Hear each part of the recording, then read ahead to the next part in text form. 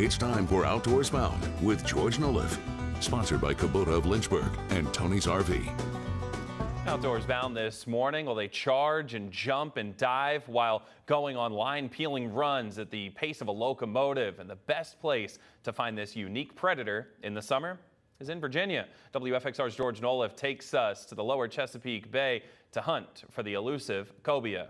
Here we go, hooked up. Before you can get to that, the equivalent of a torpedo in fish form, you have to go through a bit of this. Another non-biter. Behind it and didn't bite it. He bit the eel, but he was a little small.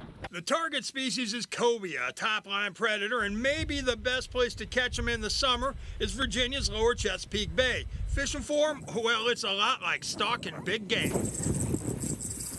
You're looking for, life, and, you're fishing edges of contours and stuff like that. These fish are very nomadic, much like, the reds as well in the summertime. So there's a lot of movement and trial and error, and you're just process of elimination as your day goes on. You're sliding around trying to find them. I saw him chase it though. Oh yeah, he was hawking it. Captain Tyler Nunn is a fishing guide with Tidewater Charters out of Cape Charles. He spends hours on the water, up high in the tower of his boat, scoping out the horizon. Yes, sir. We're looking for cobia. That's because cobia often come to the surface, and when they do, if you can get a bait in front of them, like a live eel, well, it can be game on. Oh, there's one right there. Cobia fishing is a lot of fun. You can catch them in a variety of ways, and they're a great sport fish.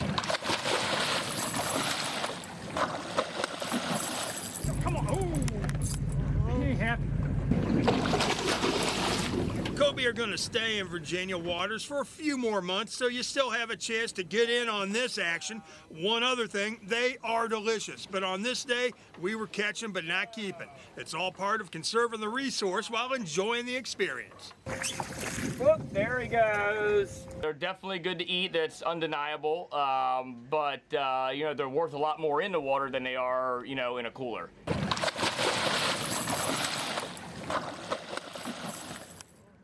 How y'all doing, folks? The reason cobia are more valuable in the water is because they sustain a summer charter fishery that generates millions of dollars for the Virginia economy.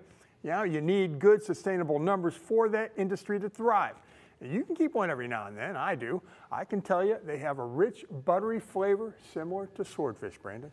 And so when the captain was up there, he was kind of scoping out the water, helping everybody out. But what's he looking for? He's looking for shadows. He's up high. This is classic sight fishing. You spot your target.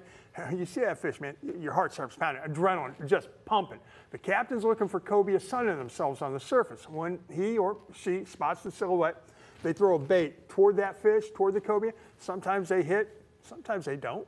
But when they do, it is boom, instant excitement. It is game on. So do they not exactly travel in groups? Is it more kind of, one-off? Or you will find them in groups, but they tend to be solitary. Okay. But we have good numbers of them here. We want to keep it that way, but right. a blast to catch. So and you can get in on it all the way up to mid-September. So get out there and catch one. All right, George, thanks.